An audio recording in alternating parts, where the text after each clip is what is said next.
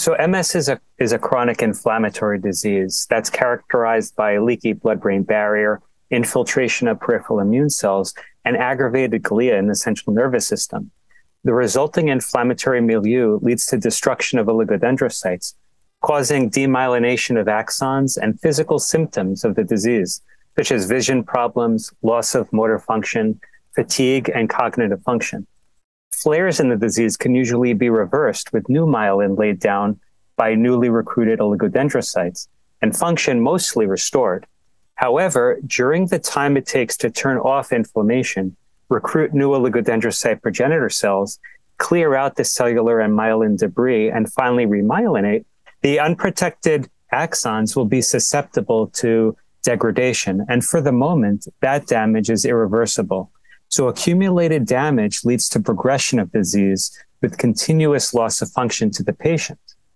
For the past 20 years, labs around the world have been elucidating innate neuroimmune reflexes that the central nervous system uses to detect damage, infection, and inflammation, and coordinates a holistic response to shift frontline cellular and humoral responses from attack to debris clearance, and from inflammation to immunoresolution.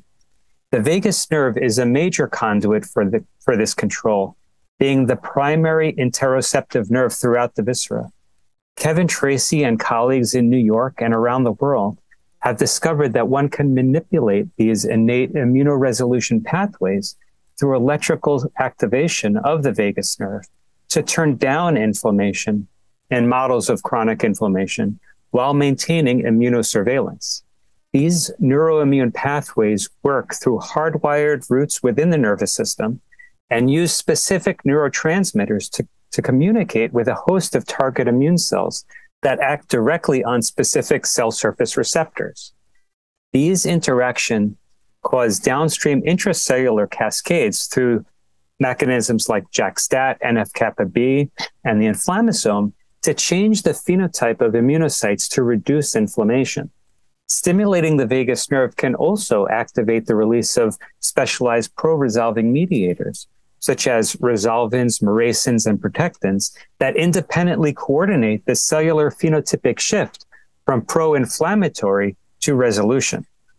So to translate these findings into clinical use, SetPoint Medical has sponsored studies in rheumatoid arthritis and Chron's disease that have shown that just minutes a day of stimulation of the vagus nerve can modulate inflammation and turn down the effects of chronic inflammatory diseases in humans as well as in animals.